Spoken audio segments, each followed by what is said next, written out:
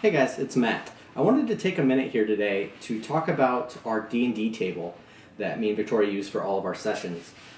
She posted it on Twitter a few days ago, and it got a really good reaction. A lot of people were really interested in it.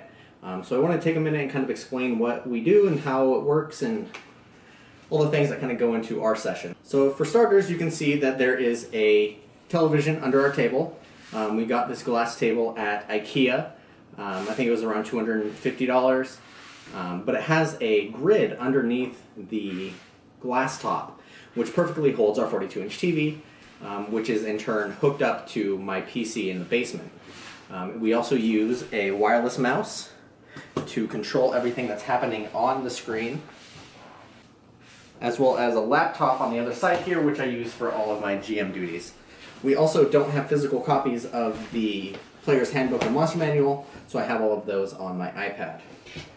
All the systems I use on my laptop here are what I use to control the map, control all of the enemies, track all of the enemy health, and generally just run the campaign. The mouse on the other side is used mostly just for controlling the map. All of the characters are moved by me. So here is a closer look at the table itself. As you can see, the screen covers the entirety of the table for the most part.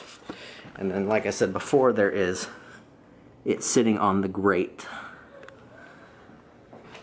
We're pretty happy with the way it works, but let us know what you think or if you have any other questions.